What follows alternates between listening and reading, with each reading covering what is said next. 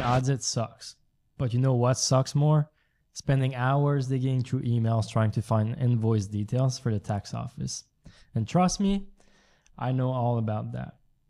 That's why I built an automation that extracts invoice data from emails almost instantly. Let's just say that with time and the fact I seem to be on the tax office hit list, I've developed a deep expertise in simplifying my life when I get audited.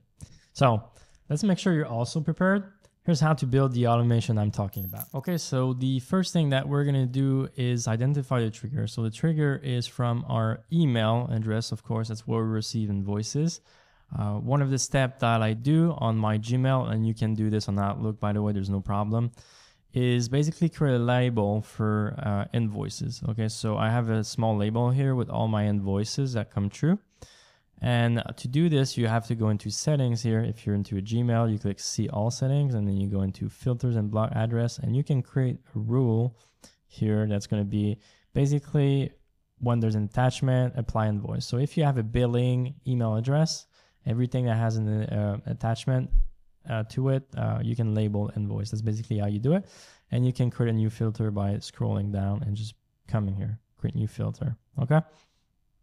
So once you do this, every new email that you're going to create with attachments is going to be labeled invoice. And we're going to use this inside our n8n trigger. Okay. So the first thing that we're going to do is, of course, add the Gmail node. And how we set this up is very simple. You will need to remove this simplify thing here. Make sure you're connected to your actual email address as well. Inside the filter, we will want to search for label, the one that we created that has invoices, because we just want those emails for this workflow. And inside option here, if you remove simplify, you will have download attachments. So this is something that you'll need to have access to the PDF. Perfect. So now we can see we have binary data with the PDF. So I could download this, and it's basically the invoice received on the email. So there's two things that I want to do here. One, I want to extract information and send this inside Airtable, which basically acts like Google Sheet, but I use Airtable because I'm going to be sending the invoice as well, the PDF associated with the invoice inside Airtable. And there's also the part that I want to upload on Google Drive. Okay, so let's do first Google Drive, because I think it's the one that's a little bit more complex, but it's quite easy when you understand. So first is going to be upload file, right? We want to copy this attachment. So this is the binary data name. Instead of data, we're going to put this here. And file name here, what we're going to do is just be dynamic with it. So I'm going to call it, I'm going to use the variables from the email, and I'm going to use something like the email address. So here, this is the email address that's sending me the invoice, and then I'm going to put a dash and maybe the date here. Yeah. For the drive folder in which we're going to put it, basically we're going to go here. I'm going to remove those. We're going to start fresh. And if I go inside the URL here, you're going to see here above, this is my folder ID. I prefer doing it this way because instead of just searching for the folder and this, I can just copy the ID like this. If I execute this step right here, you're going to see it's actually going to put the PDF inside Google Drive. So if I refresh this, you're going to see it, and voila. If I double click on this, you're going to see the information of the invoice. So invoice number, the date, you're going to see the email from which it is from essentially, and the total here, the different totals. So discount, total, VAT. I'm interested into the total, including VAT, the date, maybe the invoice number, and the email address. Okay. So it's going to be useful for when we do the Airtable table. Perfect, which is already done, but I'm going to show you how to do it. Just save some time. Okay.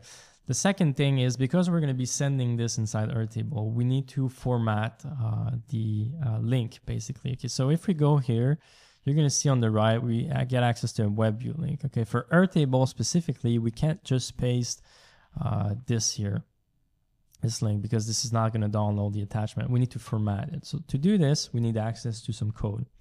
Okay. So custom JavaScript code. I do have a swipe. Well, let me remove this. I do have a swipe code, which is going to be available in my school group. So if you're not in it, feel free to join. It's going to be in the description. You go into the classroom here. You're going to go into live builds. It's going to be, this one's going to be right here, and extracting invoice from emails. You're going to have this code that you can just copy.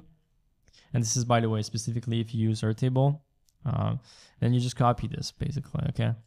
So format link, then execute the step. And basically this creates the link into a format where Airtable is going to accept it. Okay. So this is done. The other thing that we have to do if you want Google Drive, if we want to give Google Drive the ability to share the link, is, well, actually share it. So we're going to share the file here. Important you do it after the code if you're using the code that I just gave you. The file ID is super easy to find. We're going to go back on the left. Here we're just going to put by ID, and we're going to find it right here on the left. Boom. You will need some permission. So role is going to be just reader, and then anyone can read it, and that's going to be good to go. So what this does is basically, if you go back into here, Google Drive, and I click share, you're going to see it went from totally locked to now anyone can see it with the link. Okay, this is exactly what we want. So the first part of the workflow is built. Now what I'm going to do is extracting the data part. So I'm just going to add another thing under, and this is going to be basically extracting. So extract from file, and this is PDF. So I'm going to put this here. Then let me just reshape this. If you didn't know, basically n8n process and order different lines from top to bottom. So this is here gonna start first, and it's gonna go to extract file. Here we're gonna want to put the binary field. It's gonna be the name of the file here, like this, and we execute this step, and we're gonna get some text, okay, from the invoice. So super good. Now what we're gonna do is use AI. So information extractor. Let's plug ChatGPT. I like using ChatGPT 4.1 right now for this mini, because it's not a huge task. So let's try at 4.1 mini. Perfect. And then if we go into here, we're just going to paste the text. And like I said, what I want to extract, if I go to my Airtable right now, I have the email, I have the date, the invoice number, the total amount, and the invoice itself. Okay, so I want those information, and I'm going to tell the AI to get those information. So we're going to start with email the invoice is from. Always put required if you actually want the information. Then the date of the invoice, required. Then invoice number. This is the invoice number, required. Oops. And then last thing I said was total amount. So I'm going to say total amount with VAT here, but you can have all the numbers if you want. So total amount including the VAT. Boom. If I click execute step now, this is going to give me my information. So I'm just checking that everything is correct, and this seems all correct. So that's perfect. What I want to do now is add this to Airtable, basically. Okay, so I want to keep track of all the records. So to do this, I need to merge the two lanes like this. It's going to be a combine. So I'm just going to connect both. And here we're going to have combined by all possible connections. So we get one item output. So if I do this right here, and then I execute the step, boom. Let's just check here. Okay, 1 sec.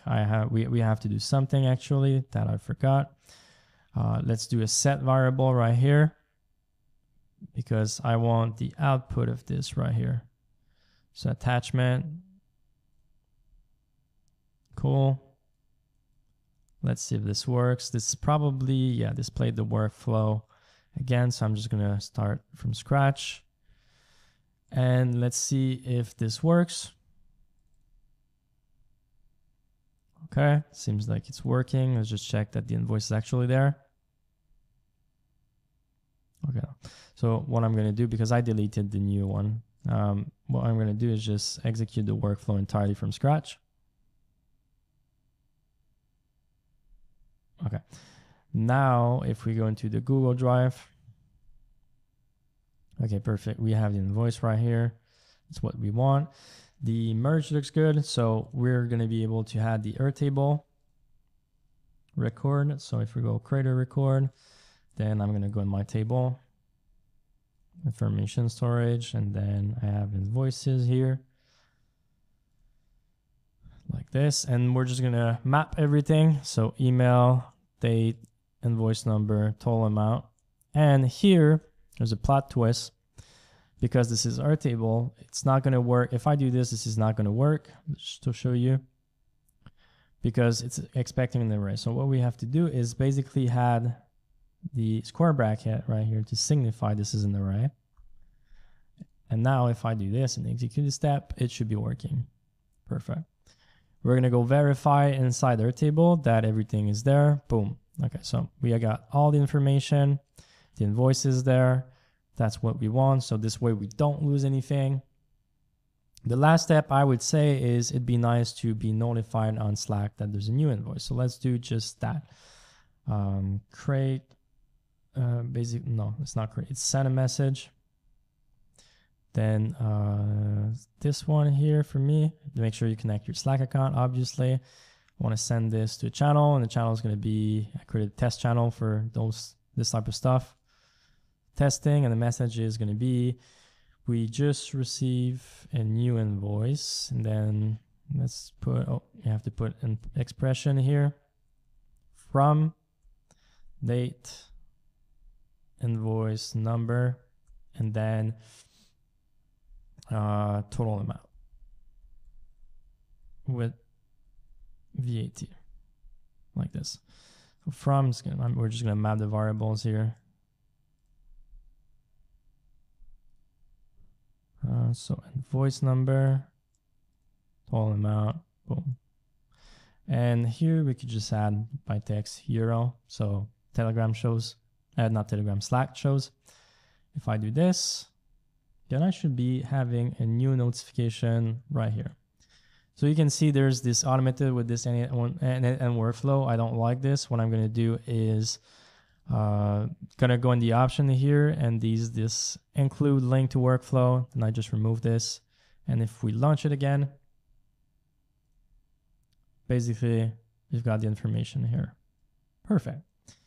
So that's it for the basic workflow. I'm gonna put the template inside my school group as well if you don't want to build it. But if you have some further logic when it comes to what you want to do with the data, maybe you want to do per month, well, separated per week, per month, maybe you want to do some calculations for the invoice amount from providers. You can do all of this logic after you've done the basic extraction, which is basically here.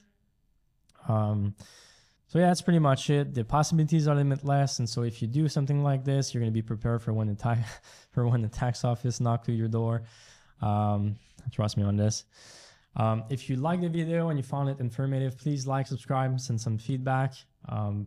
Also, if you want to learn more about AI, automations, operations, and also download their templates so you can make money with them as well, feel free to join our new school group. There's now 300 members, so that's super cool. The link is going to be in the description. See you there.